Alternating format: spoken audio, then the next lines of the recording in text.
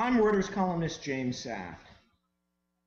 The Federal Reserve sat on its hands today, keeping monetary policy exactly the same. In fact, when I got a look at the statement, I thought someone at the Fed had messed up and resent the statement from last time. It looks incredibly similar.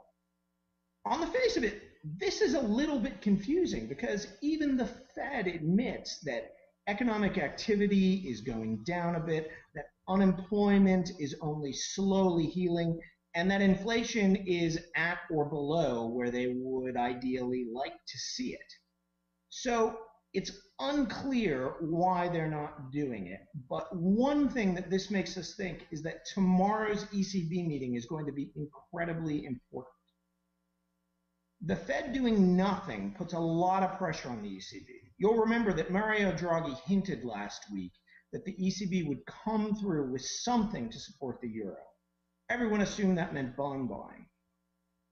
If the ECB shows up tomorrow and does nothing, it will be taken very, very poorly by financial markets.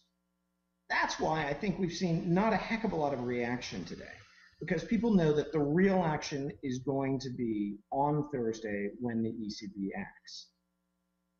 As for the Fed, this sets up a long month of August where we're not going to get a lot of news and where people are going to be hoping that something comes along to make us believe in QE3 again. We may have to wait until Jackson Hole at the end of the month when the Fed traditionally announces new policy initiatives. But my worry would be, at least from the point of view of risk assets, it's a long time between now and then, and there are a lot of ways things could get difficult.